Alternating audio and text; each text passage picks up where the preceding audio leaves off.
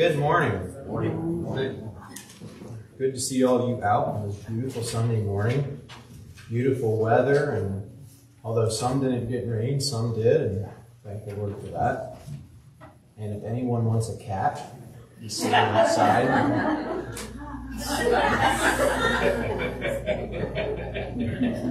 I'll take care of that. I will freely bestow upon you the blessing of the tomcat, whoever wants it. Pastor, it's too late. Our family just announced, beyond your knowings, that they've been praying I know they were for a praying cat for it. for a long time. I know. And the mysteries of the Lord brought a beautiful tabby milk cat, Great. good hunter, I hear that. into your home. So please welcome the cat. They've been praying for a cat, and I've been praying the other way, so I don't know which prayers were working. Yeah. I was going to say, two or more are gathered.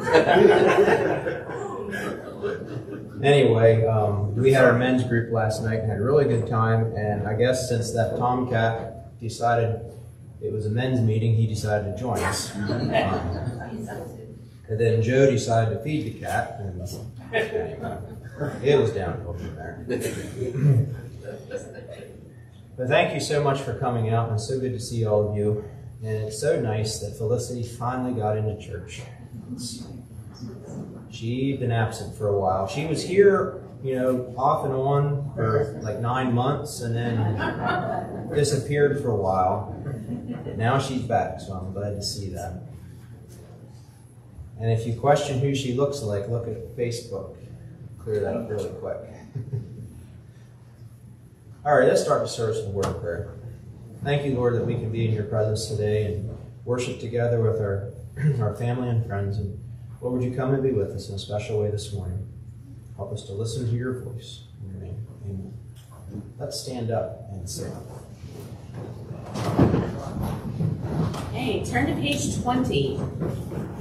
Page 20, Great and Mighty. We're going to sing that through twice.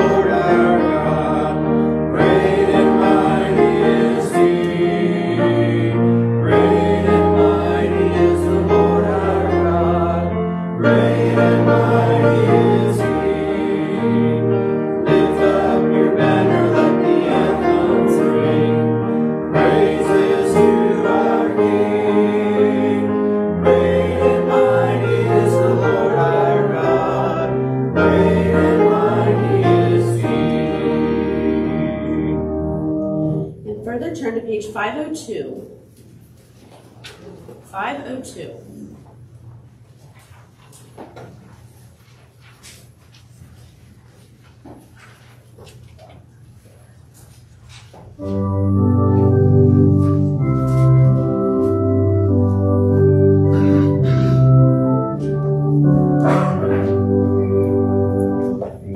So sweet to trust in Jesus, just to take him at his word, just to rest upon his promise, just to serve, thus said the Lord.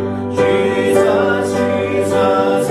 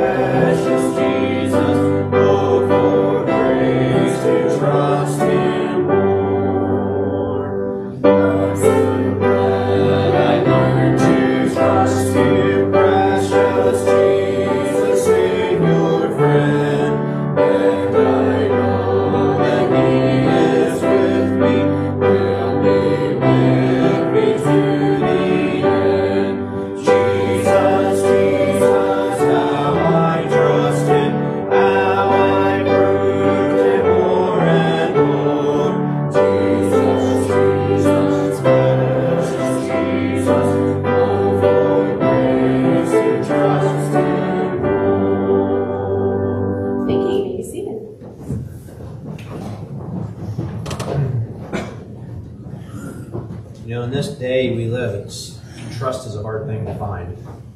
To know you can trust Jesus, that's pretty awesome.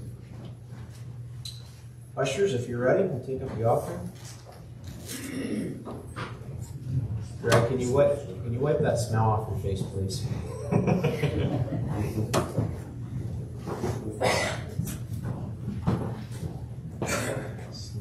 Dean, bless the offering, please.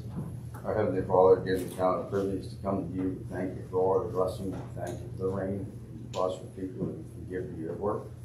Lord, we just thank you most of all for your spirit that lives within us. And we keep you great in Jesus'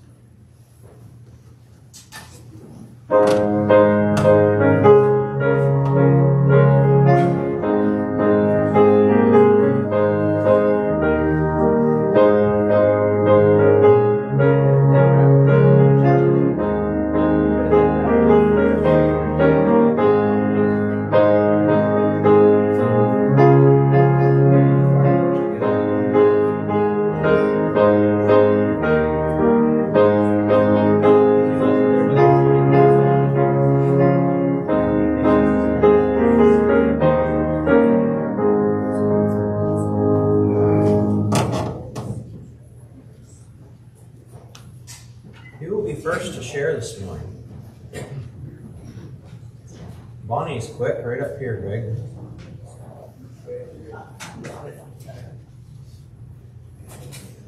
Just an update on my friend. They did move her to York late last night. Okay. She did call me this morning. She had a lot of pain, and they're just waiting to try to figure out. They're going to do an MRI on her heart. They know there's a blockage, but they don't know where. And so she just appreciated her prayers. And I also have a co-worker from before was kind of in the same situation. She had a heart attack, started out with pain for her. Now she's had extensive chamber sperm, but she's very bad diabetic, and I was in to see her yesterday. Well, I was up with the other friend, and she's going to have a long road ahead. They want to do the other side, but since her kidneys are failing, they're going to have to wait to see what's going to happen there before they can go back in and put more stents in. Her name's Leah, so just pray for her. She attends an other church in Winsboro. Leah. Leah. Did I say it? Is it Roseanne? Roseanne and Leah. Roseanne.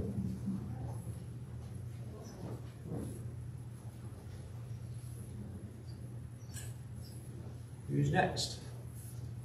I have a praise. Go ahead. This week I had a lovely message come to me, trying to change ways, habits. It's, as you know, it's very hard.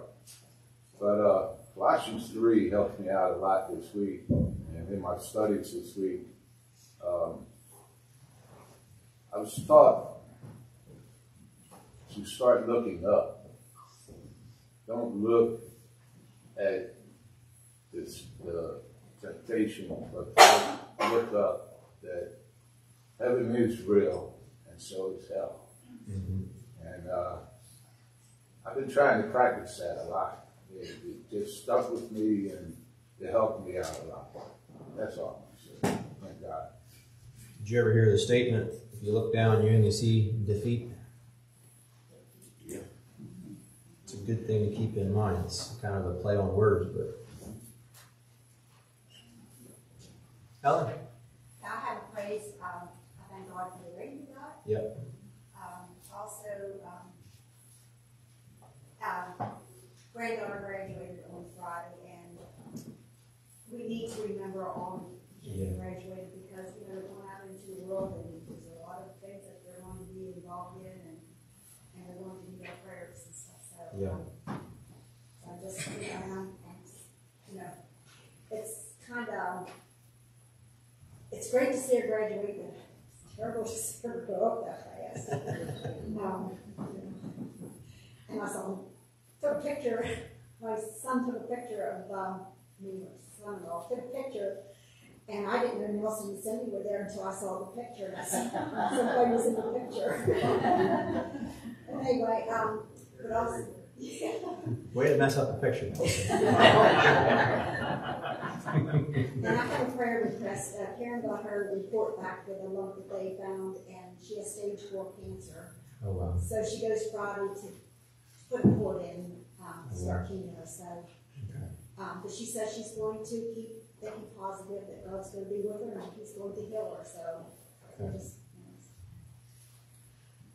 Yeah, I remember my graduation day, and there was that's a lot of uncertainty. So pray the Lord be with those. I know Samantha did, and I know Echo did. Heidi didn't, right? Next year. Let's see, okay. And Gwen didn't. Somebody else. Monica? My grandson also graduated, and he graduated from where I graduated 100 years ago. I didn't say it. And thankful for the safety on the highway, going down to Berkeley, Lancaster County. Like Helen said, pray for the seniors. That he's going to be going to Diesel Mechanic School, and he's going to be driving probably about 45 minutes each way for like 19 months. So, yeah, they have a lot, and they have a lot to work through with this society and everything. Yeah, today is challenging for sure. It's very challenging for these young people. He's had a couple bumps in his senior year, but he's working through it. Keep praying for him.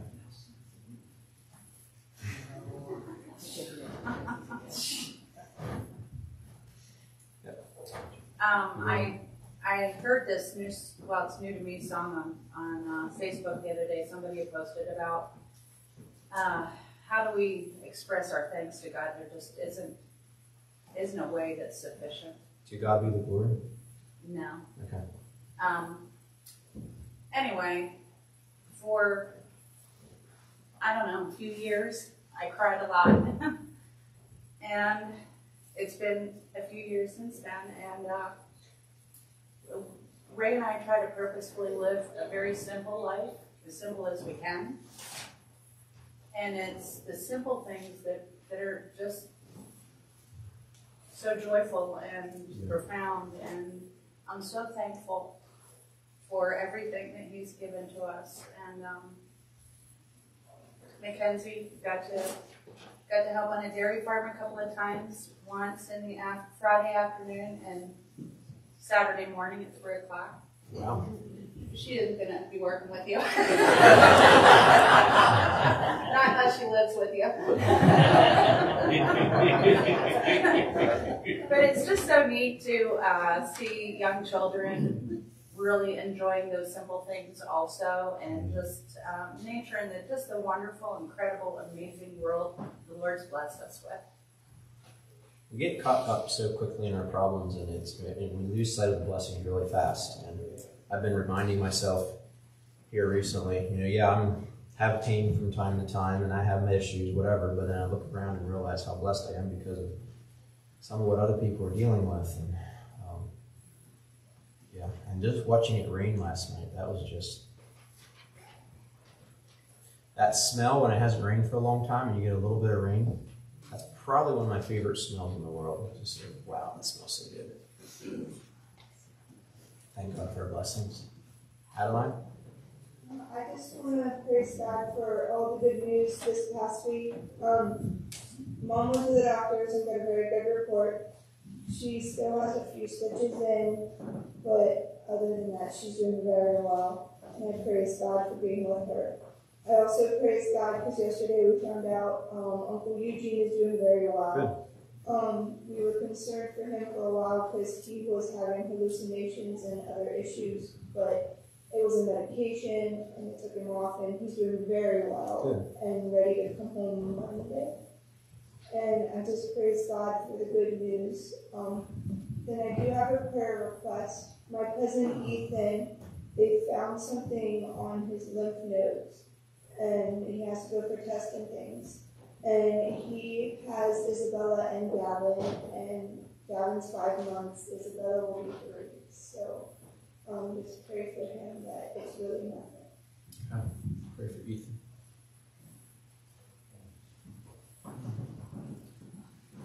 Susie? Yeah, keep praying for our friend Dolores Lois Sowers over Colesburg. She got out of the medical center, but she had such bad charge versus both legs that I had to call the ambulance. She's home now with her daughter's with her, and she just can't seem to get back her health or strength since she had COVID really bad months ago, really bad. And she's 88. She'll be 89 June 30th. But pray for her. I pray for our neighbor Jean Rosenberry. She still has some, just get a pacemaker and her heart valve. So she's weak. And I sat with her yesterday a little bit, but she has a positive outlook, and just pray for her. Kind of a praise for the men's group last night, how many showed up, I mean, just the fellowship. And like Jacob said, he went afterwards, he was talking, he was excited about the rain and talking about the spouse, so he's not making that up. That was, I can verify that.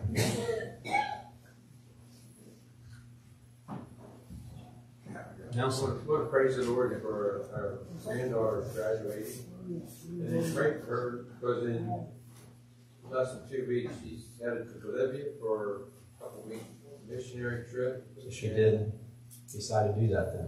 Yeah, and so there's a group of them going to just pray for them as they make that trip. I think I was the second person to hear about that. Pray for Kristen as she's going to Bolivia. Yeah, I see it up in the area. Go ahead. We went to graduation too for his granddaughter, and we didn't get out of there till after 9 o'clock, going on 10, trying to get out of the place. And so we didn't get home until 10 o'clock to go to bed, because that was a long time, because we had to be there at 5 o'clock. And we sat in those hard benches and stuff like that, but we're used to it, because I took a seat with me, and I was the only one that was smart enough to take a seat. And also, my test came back pretty good for my MRI. Good. They couldn't find nothing but, except for people get older, that's a little bit of damage back there. Okay. So right now, I'm glad my MRI came back okay. Good. Larry, you're going to preach. Yeah. No, we'd just like to thank the congregation and everybody for praying for you.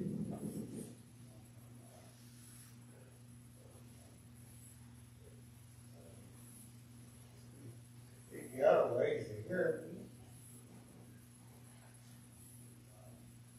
We were overseeing yesterday, you can see very positive now.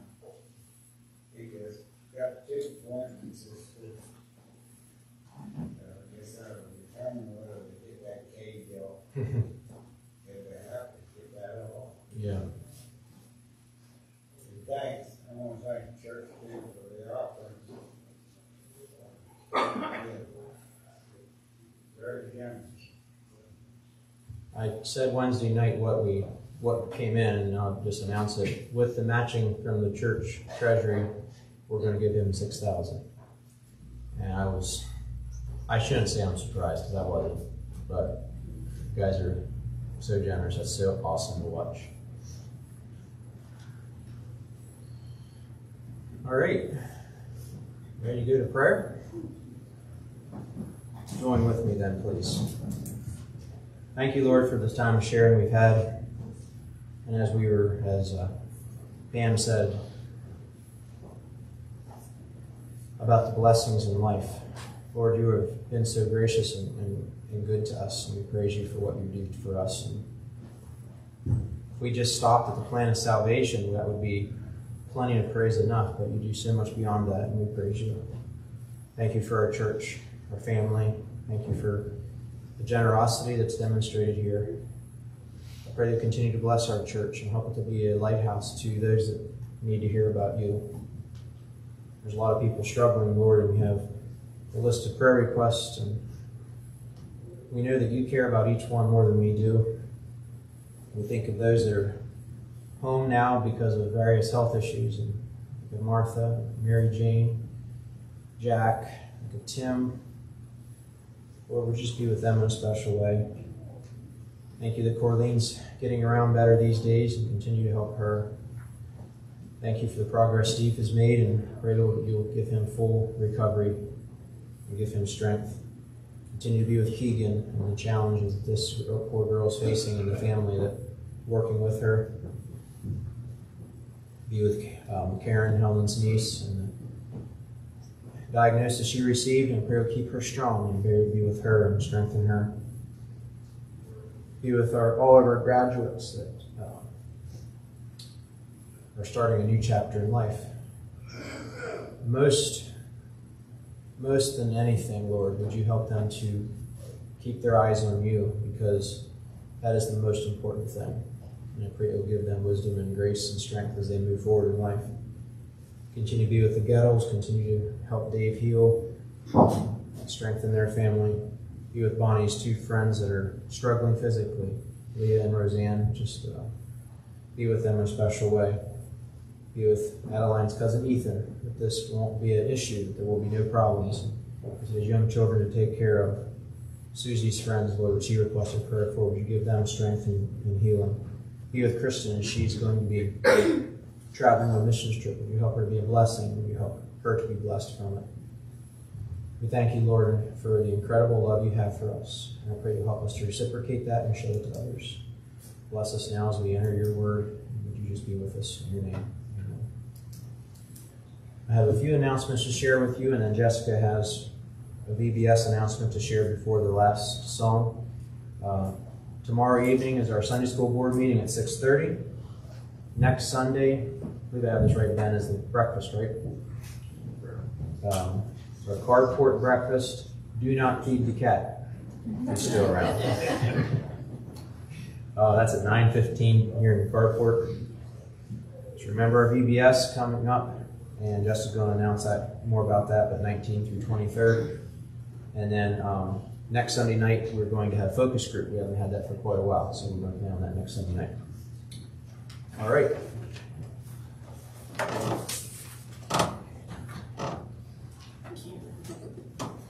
All right, so for VBS announcement, I just want to be the reminder to keep this date in mind. June 19th through the 23rd, 6:45 to 8:45.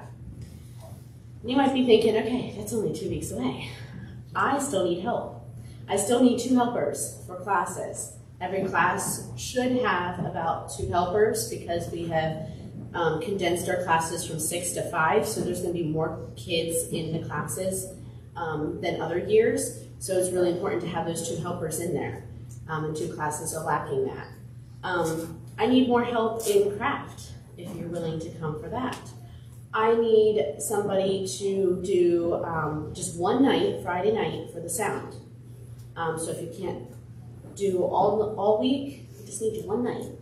So if you could possibly think about how you can help and how you can be a blessing to these kids, please see me after church, because I really would like those spots filled. It takes a village. It takes all of us doing our part. So please seek me out. Also, the first night, if you're helping or if you're not helping and you want to join us, however you want to do that, but arrive at 6:30, maybe even a little bit before if you're a teacher and you want some time to get things organized. But at 6:30 on Monday, we are going to do a prayer. I think that was really powerful last year. So we want to pray for each teacher, each helper, each person that is involved in VBS. So come out at 6:30 for the first night so that we can do a prayer together. Okay, that's all I had for VBS. Now the next song, the last song that we're going to sing today is Faith is the Victory. It's page 521. And the reason I'm singing this song is because it's a VBS song this year. So I'm already getting your toes wet a little bit.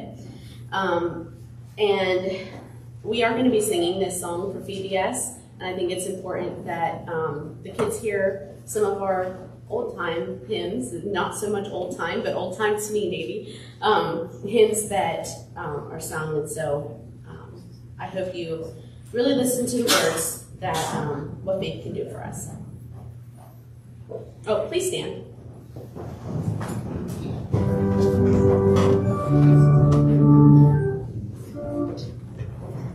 do that again. Okay, we'll do it again.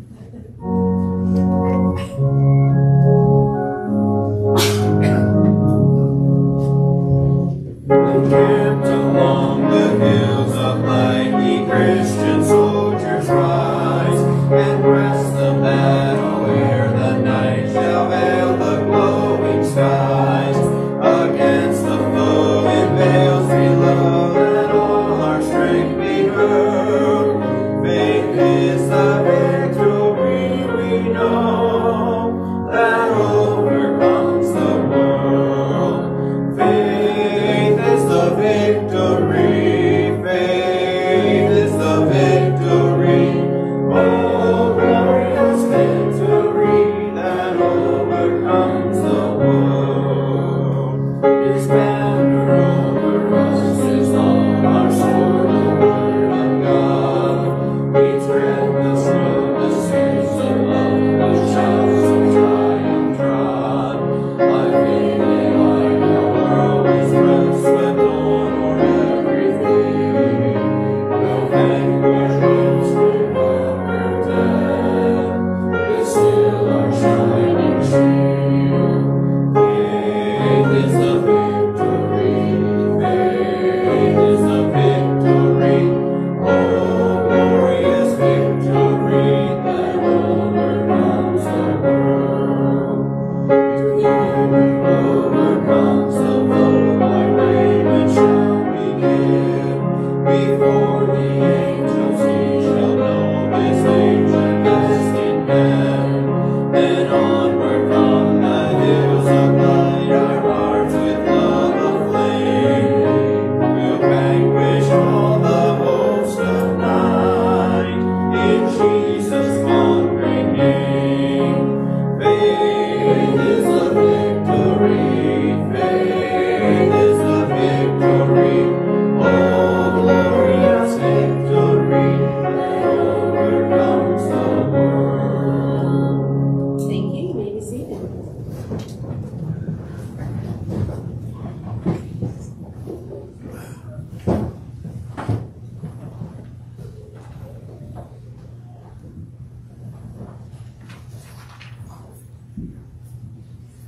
If you would turn your Bibles with me to Galatians chapter 6. A 1936 Bugatti Type 57 SC Atlantic, widely regarded as one of the most beautiful and famous automobiles ever produced, was the subject of the most costly car restoration in history. Only 2 of the 4 Atlantics that were ever made are still in existence. Dr. Peter Williamson, a neurologist and car collector from California, was the owner of the vehicle in question. The car was in poor shape when Dr. Williamson bought it in the 1970s because it had been in a catastrophic accident and sustained significant body and chassis damage. The automobile was covered in dust and trash after spending years parked in a barn. Years were invested by Dr. Williamson in finding the original components required for the restoration, which included a thorough reconstruction of the body and chassis. Over 10 years were spent in the restoration by some of the most skilled and educated experts in the automotive industry. Each component of the car was meticulously disassembled and either repaired or replaced as necessary. The car's body was recreated using the same methods and supplies that the Bugatti originally employed in the 1930s, including hand-formed aluminum panels. This restoration was thought to have commanded around $40 million. Earning it the most costly car restoration ever. The vehicles were presented in a 2010 car show, I'm not even going to try to pronounce it, where it took the most suitable show trophy, also hardening its place as one of the numerous expensive sought-after vehicles in the world. The Bugatti automobile is one of the most valuable automobiles in the world today, the Atlantic. It is considered a masterwork of automotive design and engineering, and this repaired vehicle is appreciated at an estimated $100 million. The car's restoration is proof of how important it is to save the artistic and recorded value of traditional and vintage vehicles. I know some of you, Henry at least, had one, an older car, but there's something very satisfying, something very intriguing to watch an expert take something worn out and shot and make it into something beautiful. And even if you have no interest in the subject, I think it's still fascinating and satisfying to watch something worthless turn into something really valuable, whether it's an old car or a tractor, gun, or antique tool. Watching life come back into something like that is just neat. And while I'm not going to be talking about restoring antiques today, I am going to be talking about restoration. This type of restoration is way more beautiful than watching an old car or tractor come back to life and restore to their former glory. So I want to read our text, and it's just one verse, but I want you to keep your Bibles open to this verse. I'm going to be continually looking back on it throughout this message. Galatians 6, verse 1. Brethren, or sisters, if a man is overtaken in any trespass, you who are spiritual, restore such a one in a spirit of gentleness, considering yourself, lest you also be tempted. Now, I want to start today's message by clearing up something that sometimes is overlooked in regards to this subject of spiritual failing, and that is the subject of perfection. But before I talk about that, I'd like to read you a perfect story. There was a perfect man who met a perfect woman. After a perfect courtship, they of course had a perfect wedding. And their life after was, again, perfect. One snowy, stormy Christmas Eve, this perfect couple was driving along a winding road when they noticed someone on the roadside in distress. Being the perfect couple, they of course stopped to help. And wouldn't you know it, there stood Santa Claus with a huge bundle of toys. Not wanting to disappoint any children on the eve of Christmas, the perfect couple loaded Santa and his toys into their vehicle. Soon they were driving along delivering the toys, and unfortunately the driving conditions deteriorated to the point where the perfect couple and Santa Claus had an accident. Only one of them survived. Who was the survivor? The answer is the perfect woman. She's the only one that really existed in the first place. Everyone knows there's no Santa Claus and there's no such thing as a perfect man. Now, before you women get too big of a head. So if there was no perfect man and no Santa Claus, that meant the woman had to have been driving. Thus, the car accident.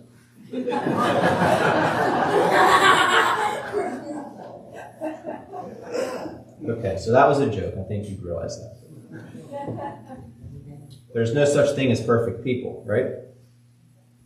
And there is no such thing as a perfect Christian.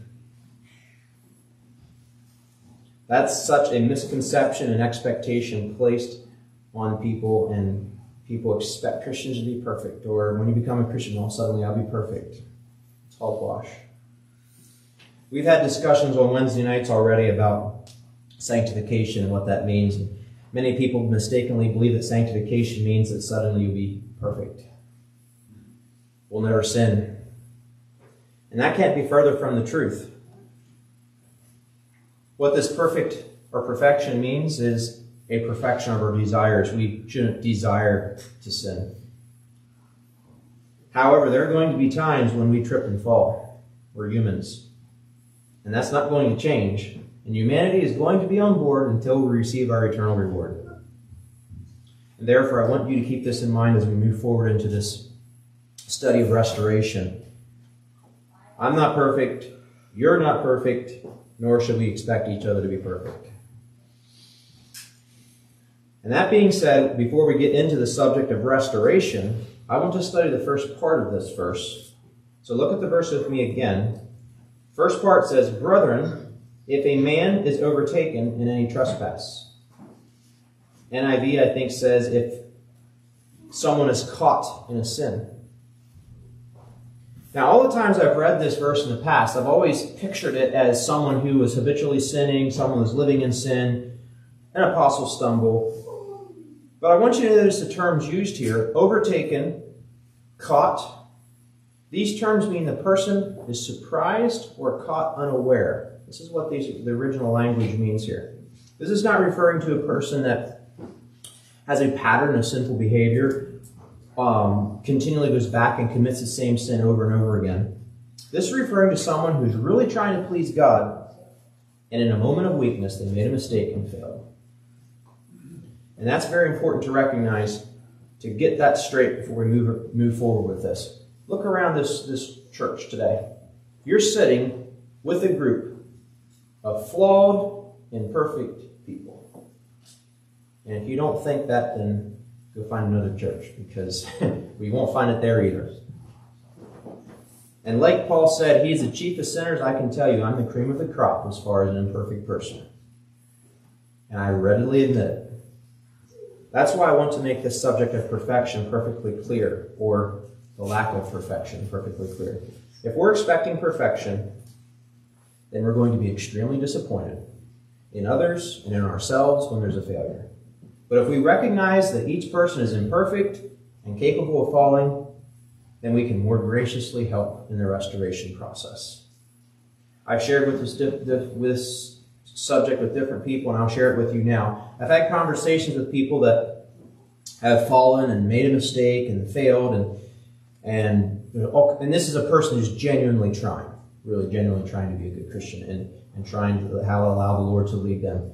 And they fail, and there's a lot of self-condemnation, and I just, how could I do that? And if people really knew what I did, they wouldn't have any confidence in me anymore.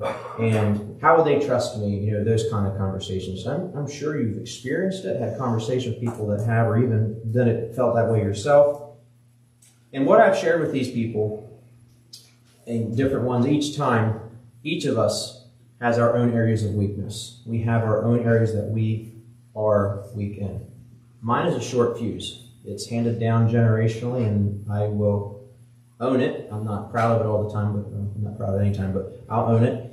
And so there are times when I react to my wife or my kids in ways that if someone was looking on, be like, what's going on there? And I know there will be a surprise factor.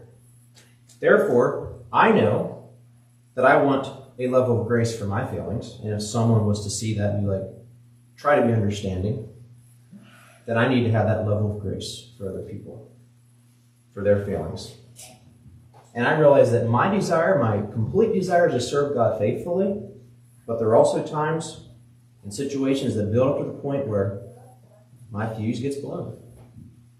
And therefore, I know behind any failing, there is ultimately an underlying reason for that failure, and that is human weakness. And if I expect to have others show me grace, then I need to show grace.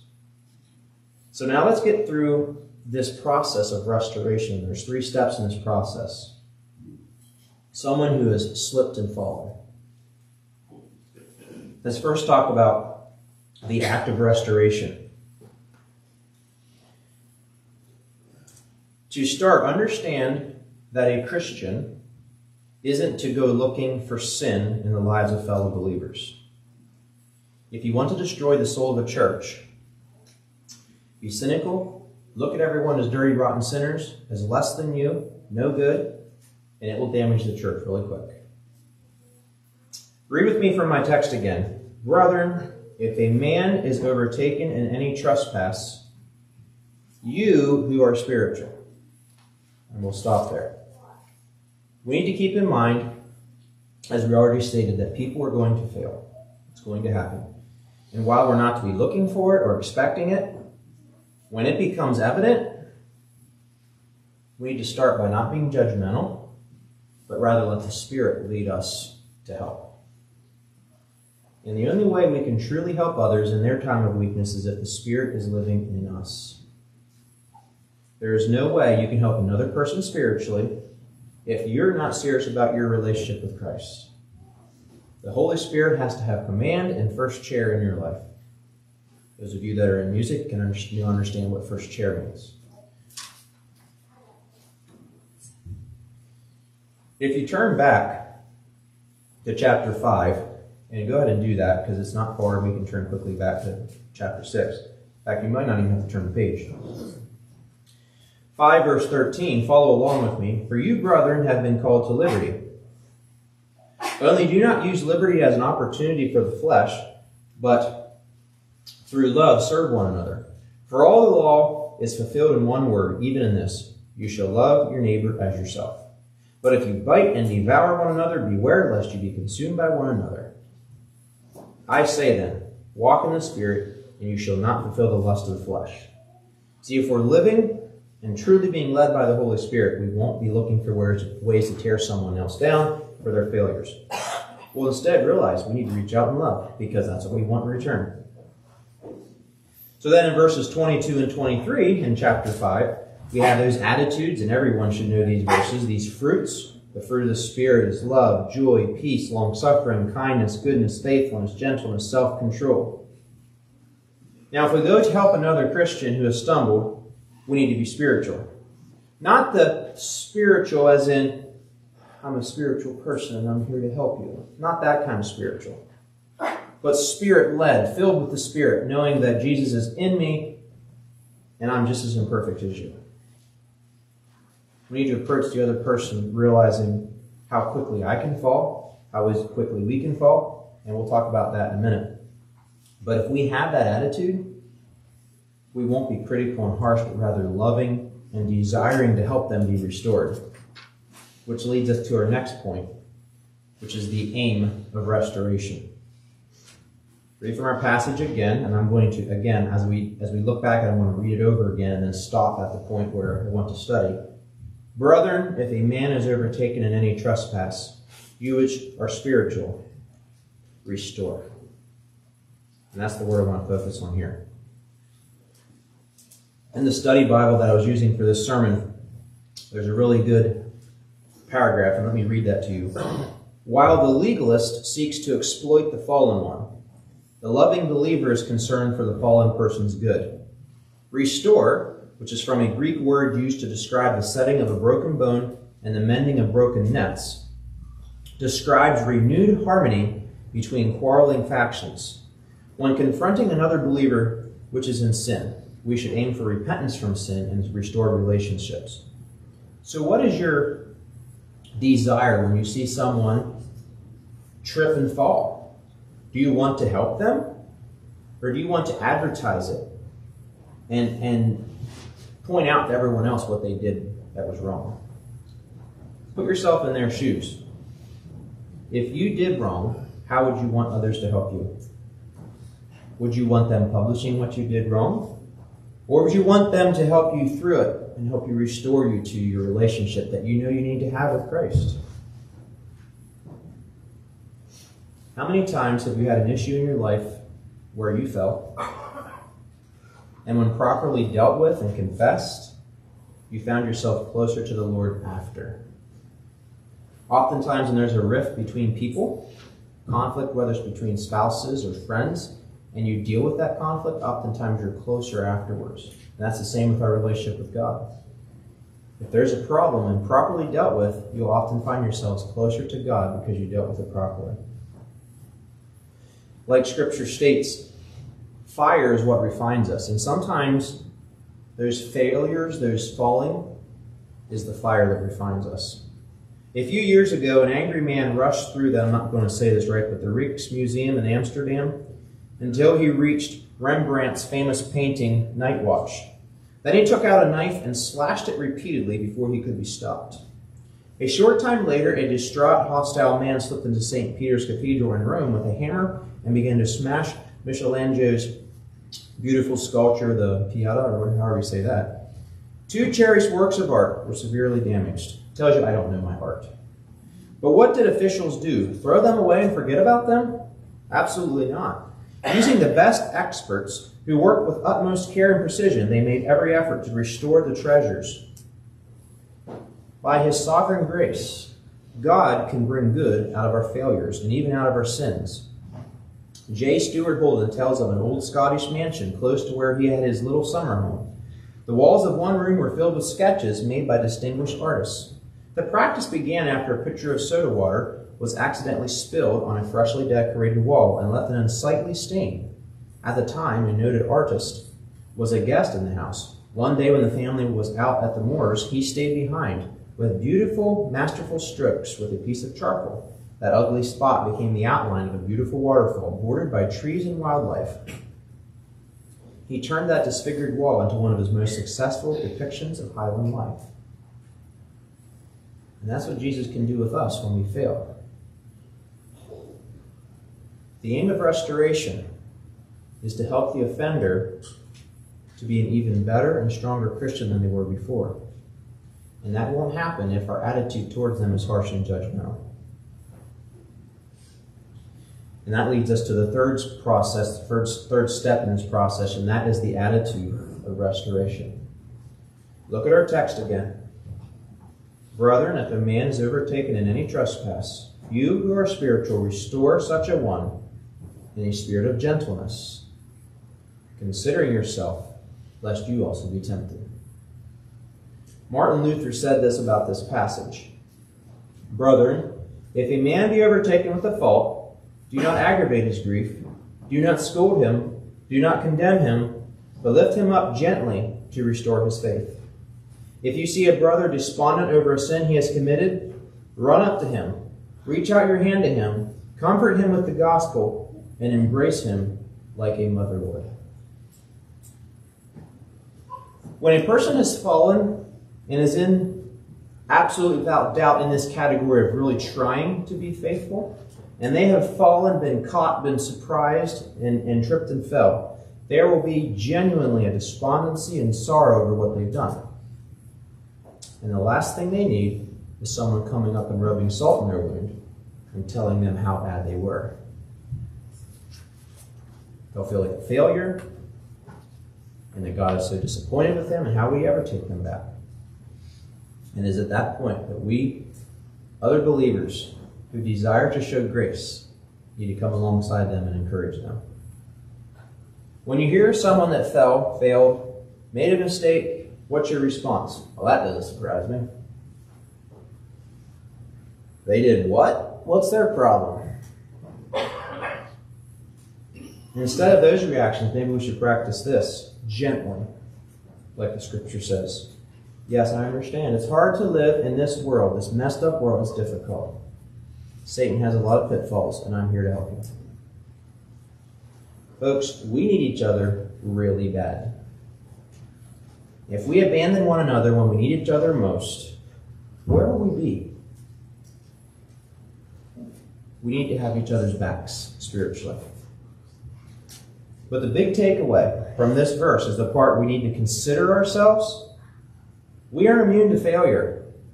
We should all know this. And if we try to be critical and judgmental over someone's failures, that's opening us up for a lot of trouble. And if we can remember that, I think it would help us not be critical and judgmental. There's a couple of passages that really speak to this truth.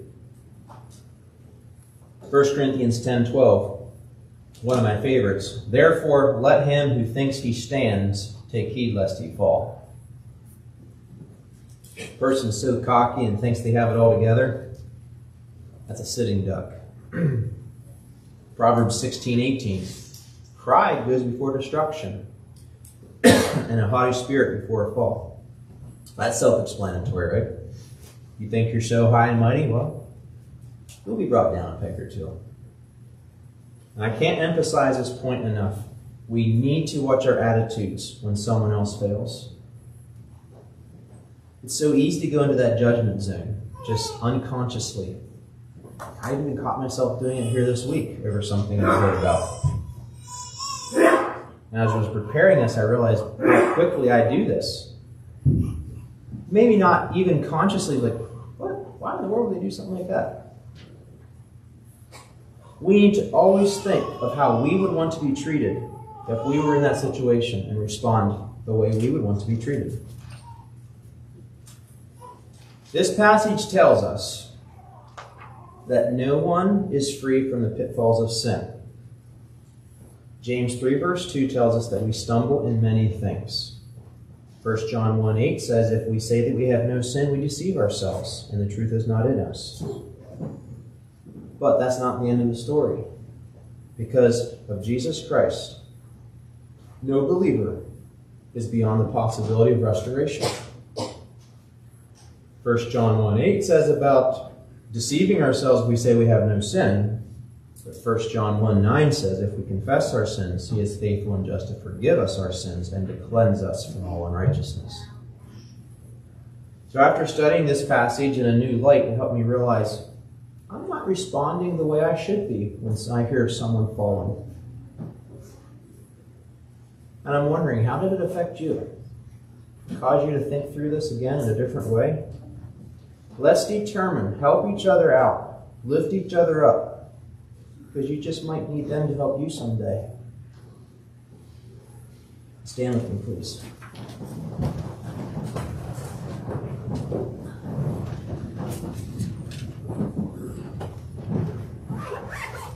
I don't know where you're at this morning spiritually. I mean, I think by the indication of you being in church, you want to serve the Lord, and that should be your desire. But determine, we're going to help each other. And if there's something that is askew in your life, you can go ask someone for encouragement. Maybe they can help lift you up. And give it to God, and determine you're going to give him first place in your life. Lord Jesus, would you help each one of us to determine that you are first? And if there's someone that fails, we'll be there to help them, to encourage them and not kick them when they're down. Help us to be that encouragement, and Lord, help others to be there for us, because we know that restoration is a strengthening process to help us keep closer to you. Thank you, Lord, for those that are here and for those that may watch this later, and I pray that you just be a blessing. Give us a good day in you, Lord, and we thank you and praise you. In your name, amen.